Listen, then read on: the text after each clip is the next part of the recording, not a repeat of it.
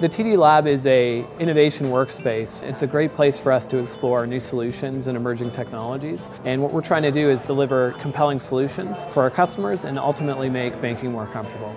So at the lab, we're a team of 15 employees, primarily designers and developers. We're trying to make some of the ideas that we have real. Right now, we're actually getting ready to test two of the prototypes that we've developed in the lab and actually set up in a TD branch and get some customer feedback.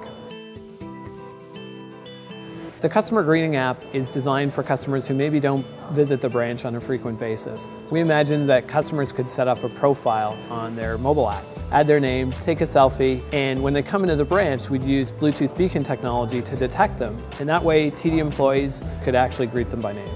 I loved it, especially the selfie part. They just know what I want and what I need, and when I go up to a teller, they greet me with my name. It's not a cold transaction. Our customers tell us they want us to know them and help them. And this actual experience is all about that.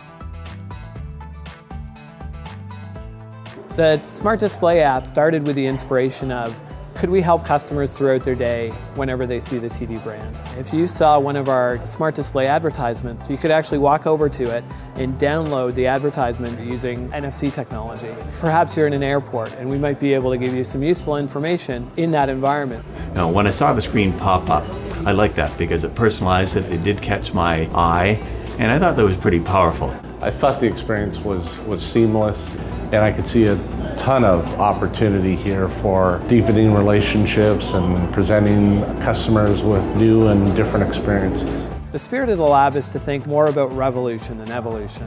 What are some of the emerging technologies that customers may not even be exposed to yet? Let's experiment with those and see what discovery we can make around them.